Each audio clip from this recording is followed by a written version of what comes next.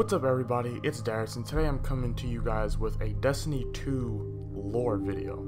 Today I wanted to discuss the realization that we most likely will not have ghosts or subclasses in Destiny 2 to an extent, and go over some potential lore that we may face in the campaign for Destiny 2. Now, as I had reported before in a Destiny 2 news haul sort of video, that Nolan North had confirmed that he was coming to play the role of the ghost again in Destiny 2, which is great news. However, this does not mean that at some point in the game we will have our ghost. Now, this is all just speculation based off of the trailer we got a little bit ago, but if you look back at the reveal trailer, there is not a single ghost in sight.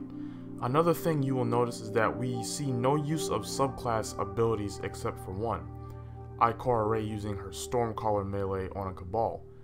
But other than that, we see no other use of subclass abilities in sight in the trailer. Now, how both the absence of a ghost and powers in the trailer ties into the lore of Destiny 2 becomes more concrete when we look at this, the Traveler. When first looking at the Traveler in the trailer, you can clearly see a difference in how it normally looks. It is red and orange in hue, looking as though it might be on fire on the inside. However, as you look at it a little more, you can start to notice a pattern that is also not usually there, sort of like a holographic netting. This is important because if you look at this still from the trailer right here, you notice that the same sort of netting can be seen on this Cabal shield.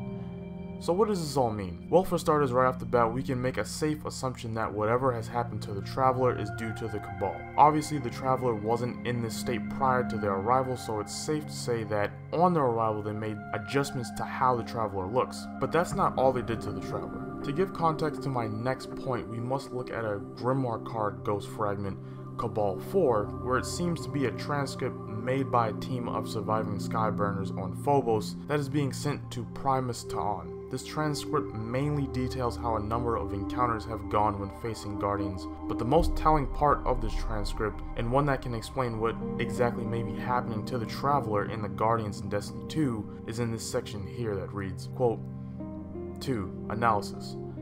This is an archetypical engagement. It represents many hundreds of failed operations. Guardian activity in the Freehold AO has exploded across recent campaign seasons. Tactical attrition exceeds both frictional projections and our ability to regenerate losses. New tactics are necessary. The primary threat is the Guardian's individual counter-attrition capability. Guardians can rebuild after a total disintegrative trauma. This capability is provided by a small autonomous drone unit called a dead person, translation unclear. The dead person conceals itself during combat. It is not a viable target for direct fire. Saturation attack by artillery heavy air orbital fire may be good effect, although Guardians transmat frequently and refuse to assemble into large formations. Solitary dead persons have been observed in all areas of operation. The relationship between solitary and paired dead persons remain unclear. Scion analysis indicates that the specific areas are inimical to Guardian counter-attritional reconstruction. Phobos Command has initiated the orbital survey. BLI-2 will attack the Vex Gate artifact in Meridian Bay to secure possible related intelligence. Flare analysis suggests that the Hive have developed unconventional counter-dead person capability. The capture of Hive leadership might yield vital strategic intelligence, including weapons or tactics capable of defeating Guardians permanently. We advanced that the Hive fleet group near Saturn presents a strong target. For the Primus, our highest duty done, unflinchingly loyal Skyburner VASI, end quote. To put it plainly, this Skyburner transcript suggests that Primus Ta'an that they need to rethink how they go about defeating Guardians due to our ability to respawn by way of ghosts, aka dead persons, reviving capabilities. It suggests that the Hive may have abilities on how to prevent this from happening, and suggests that they investigate this ability to possibly use for their own. This is why we see their arrival on Oryx's ship, because of course Oryx is a Hive god, and he is a huge source of Hive energy.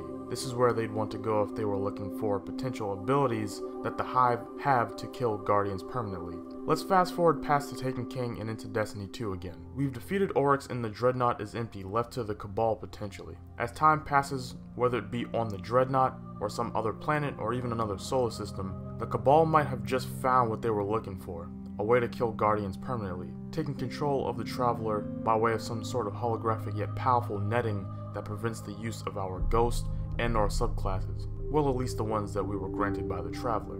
Subclasses Night Stalker, Sunbreaker, and Stormcaller were all achieved by harnessing the power from each respective element, Void, Solar, and Arc. We were taught these powers in some form or fashion other than just being granted them by the Traveler. That might also explain why Ikora Rey was using her Stormcaller melee in the trailer due to her only being able to use powers that she learned not from the Traveler itself.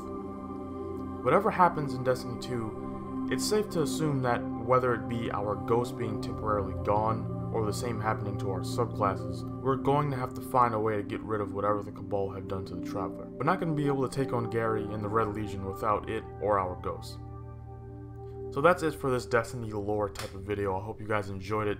This is the first time I've ever actually really done something like this, but going into the Grimoire itself and looking at the cards. It was a lot of work. I did obviously have some sort of help by Reddit and other Destiny lore YouTubers on this platform, but it was still a little bit hard. So I do hope you guys enjoyed it and appreciate the potential of our subclasses and ghosts being God, at least maybe for a temporary amount of time in Destiny 2. Whatever happens, again, this is not confirmed, but looking at the trailer and what we've all gathered as a community, it's most likely gonna go in this direction somehow, and I'm very excited to see what happens. But who knows, we might be completely wrong and that all might have just been for show in the trailer. But anyways, again, if you enjoyed the video, please leave a like, please share it with others that might be interested in this video, and subscribe for more Destiny 2 content and Destiny 1 content coming in the future. And I'll see you guys next time. Thanks for watching.